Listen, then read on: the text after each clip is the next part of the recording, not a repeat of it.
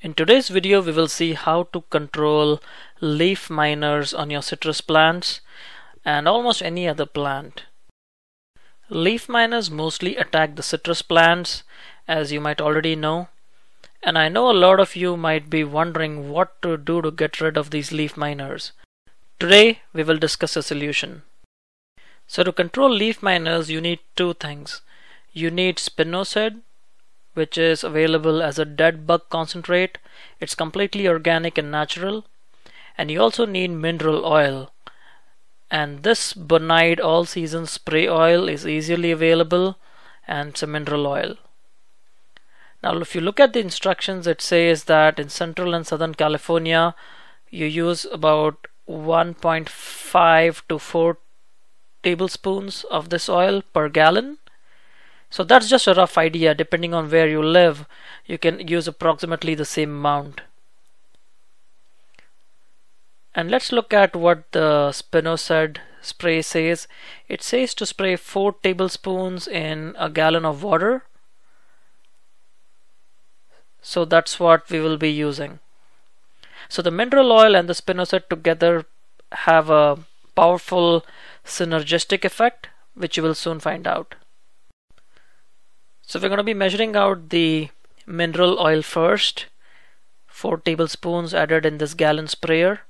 So mineral oil is completely organic, natural, very safe to use. You don't have to really worry about anything while using this mineral oil. So let's add 4 tablespoons of this mineral oil in our gallon sprayer. Now what the mineral oil does is that it smothers all the insects that are sitting on the plant, including bugs or eggs or larvae of the insect.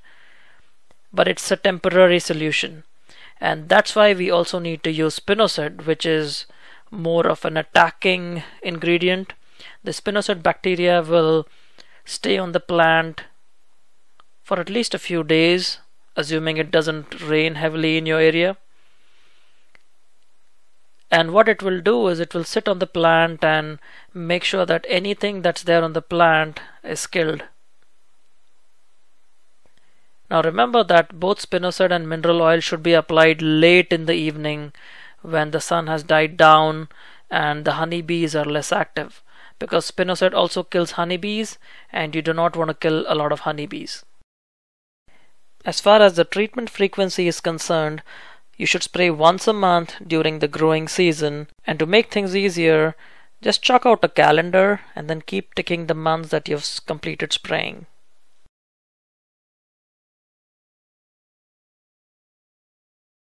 So this is the first citrus plant we will be treating today.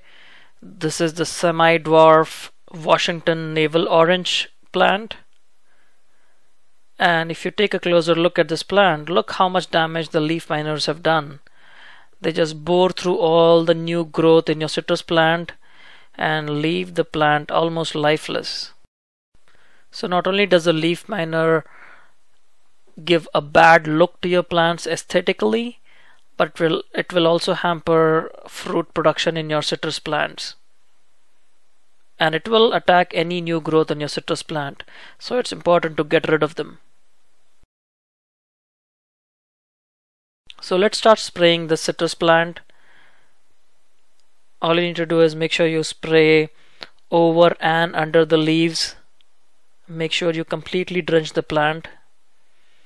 And if you notice, it's late evening here, so it's very important that you spray late evening.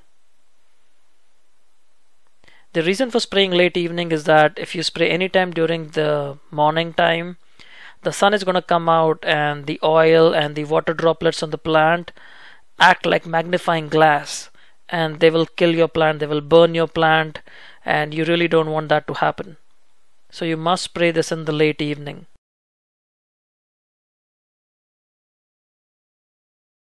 Now I know my sprayer is a little leaky. You can see some fluid dripping down from the bottom of the hand sprayer, and I know I need to get that fixed, but this is what I have as of now. And luckily neither Spinosad nor mineral oil are toxic to human beings or pets, so a little bit of the liquid touching your skin is okay. But if you are concerned about not touching the liquid, I recommend you wear gloves.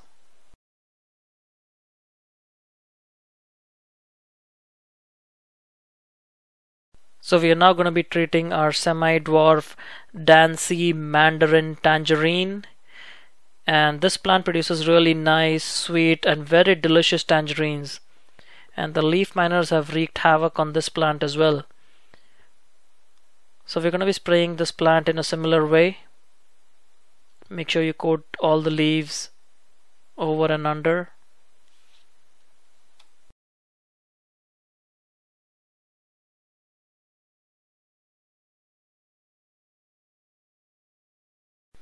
And finally, we will be treating our Mexican lime plant.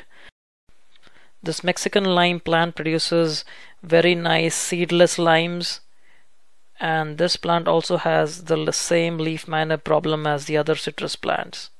So I hope you liked this video, and I know there are a lot of you who have been terrorized by this leaf miner attacking your citrus plants. And as you can see, the solution is very simple. You just need to make sure you treat your plants monthly using this technique that we discussed. And I'll see you again soon in another episode of California Gardening. Until then, happy gardening.